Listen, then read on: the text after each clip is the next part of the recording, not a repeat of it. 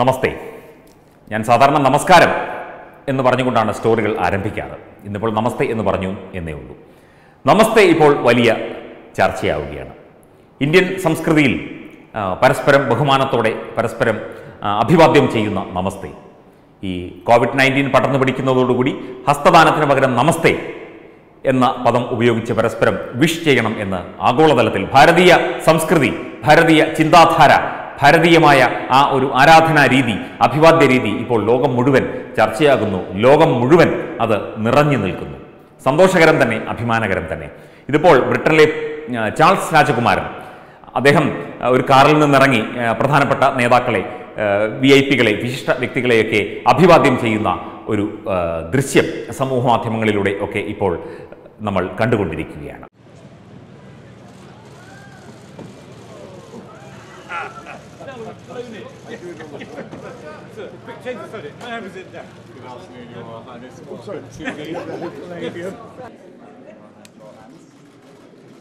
നമുക്ക് അഭിമാനിക്കാം നമ്മുടെ നമസ്തേ എന്ന് കൈകൂപ്പിക്കൊണ്ട് വിനയാന്വിതരായി പരസ്പരം ബഹുമാനത്തോടെ, പരസ്പരം സ്നേഹത്തോടെ, പരസ്പര വിശ്വാസത്തോടെ നമ്മൾ അഭിവാദ്യം ചെയ്യുന്ന ആ നമസ്തേ, അത് അല്ലെങ്കിലും ഇപ്പോഴാണ് ഈ ഭാരതീയ സംസ്കൃതിയുടെ ഒരുപാട് കാര്യങ്ങൾ ചാണകം ഒരു അണുനാശിനിയാണ്. പണ്ട് കാലത്ത് നമ്മുടെ വീടുകളൊക്കെ മെഴുകിയിരുന്നു, ചാണകം കൊണ്ട് തറ മെഴുകിയിരുന്നു. അതൊക്കെ അണുനാശിനിയാണ്.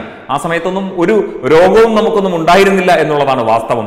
അതുപോലെ തന്നെ നമ്മൾ ധൂപങ്ങൾ, അതായത് കുന്തിരിക്കം മുതലായ ധൂപങ്ങളൊക്കെ നമ്മുടെ ആരാധനാവേളയിൽ കത്തിക്കുന്നത്, സാമ്പ്രാണിത്തിരി, അങ്ങനെയുള്ള ആ ഒരു പുകപടലങ്ങൾ, സുഗന്ധവ്യഞ്ജനങ്ങൾ പുകപടലങ്ങളായി ഉയരുന്നത്, ഇതൊക്കെ തന്നെ ഒരു സ്റ്റെറിലൈസേഷൻ, അതായത് അന്തരീക്ഷത്തെ ശുദ്ധീകരിക്കും, അണുവിമുക്തമാക്കും എന്നുള്ളതിന്റെ തെളിവുകളാണ് എന്ന് ലോകാരോഗ്യ സംഘടന വരെ അംഗീകരിച്ചു കഴിഞ്ഞു. പിന്നെ നമസ്തയുമായി ബന്ധപ്പെട്ട ഒരു വിദേശ രാജ്യത്ത്, അതായത് എനിക്ക് തോന്നുന്നത് ഏതോ ഒരു ആഫ്രിക്കൻ രാജ്യത്തുള്ള ഒരു വലിയ ഒരു പുരോഹിതനാണ്. അദ്ദേഹം പറയുന്നതിന്റെ ഒരു വീഡിയോയും അത് ഡോക്ടർ ടി പി സെൻകുമാർ ഉൾപ്പെടെയുള്ള വ്യക്തികൾ ഇത് ഷെയർ ചെയ്തിട്ടുണ്ട്.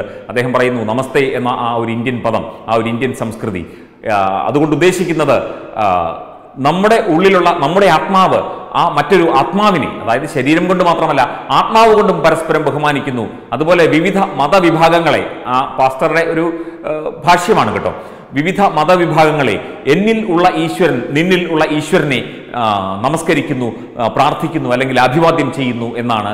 തുടർന്നും അദ്ദേഹം അതിനെക്കുറിച്ച് ഒരുപാട് വിശദീകരണങ്ങളൊക്കെ നൽകുന്നുണ്ട്.